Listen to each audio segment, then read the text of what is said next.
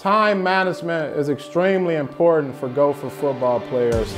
Most of the guys are up at 6 a.m. They come in, they lift with our strength coaches around 6:45 a.m. You're looking at an extremely long day going up until about 9 p.m. daily.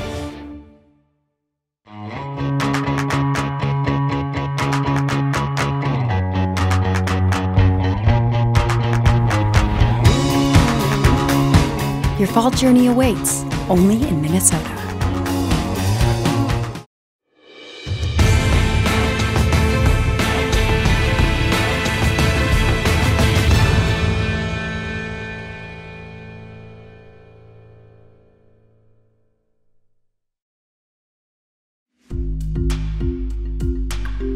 I guess being a student athlete here at the U is kind of like having two full-time jobs. Yeah, the time demands of a student athlete is enormous amount of stress. It's difficult in a way. You not only have to study for books, you have to study the film room for football also. With football practice and a lot of stuff, a lot of our evenings and afternoons are taken up practicing, so you got to be smart about studying and getting everything done. You have to, manage, between classes, your family.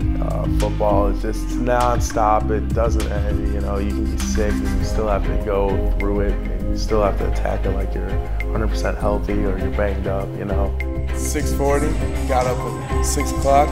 Ready to go. Ready to start the week off right.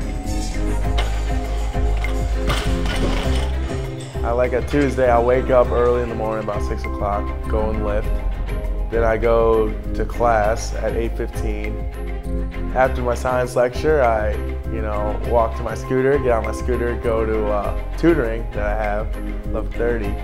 Just being able to understand material, don't have as much time to go to teachers' office hours and things like that, so that resource is huge. Some of the classes, most of the classes that you've been a part of, a student at a university, they can be really, really tough, and the tutors really help a lot with that. After tutoring, I have a little bit of time to eat. Then I go to practice. It's at 2:30.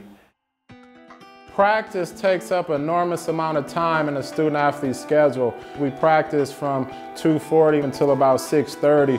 The guys will come up, get taped by the training staff. We'll break up and we'll go down into the individual position groups. After their position meetings, I'll normally go in the locker room to hustle up the guys so they're on time to get out to practice. I believe that it's a direct correlation between success off the field and success on the field. You can't be a great football player if you don't strive to be a great student athlete in the classroom. If you go to class every day and you give 150%, when 2:40 rolls around for practice, you're still going to be giving over 100%. After a long day, go and eat dinner here, go home, do homework, watch a little bit of film, fall asleep, wake up, and do it all over again tomorrow. The number one thing that we're here for is to help our guys get their degree. We understand that football is important, but we make sure all of our guys understand that academics is number one priority in their life. For me, I just use football as my break. For those amount of hours I'm in football, it's just football. And then when I'm done with football, it's back to studying. You just try to transition, you set everything to the side and you focus on that one thing.